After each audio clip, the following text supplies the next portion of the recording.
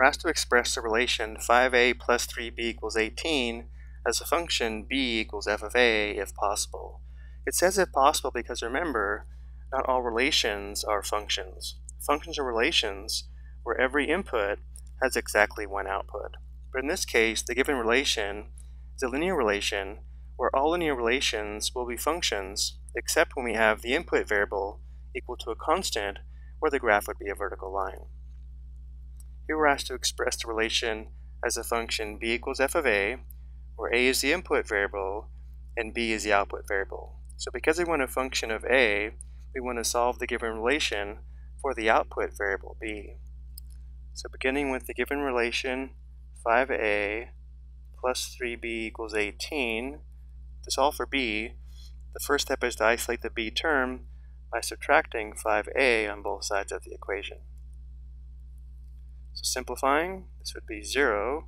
So we have the equation 3b equals, on the right side we have 18 minus 5a, or if we want, negative 5a plus 18.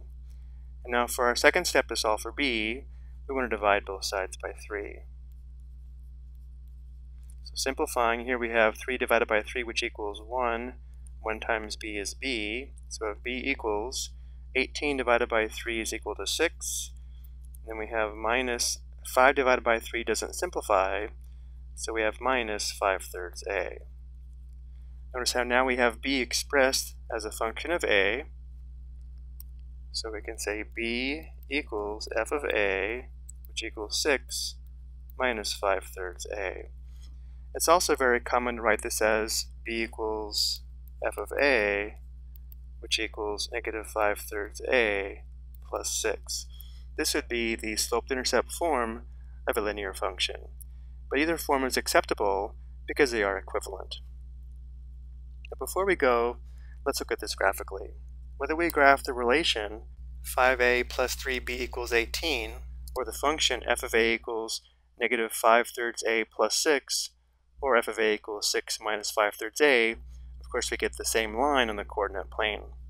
But for review, remember in this form, the vertical intercept is positive 6, and the slope is negative 5/3.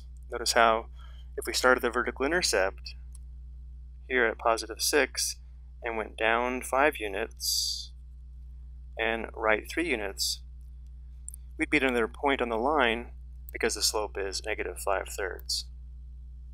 I hope you found this helpful.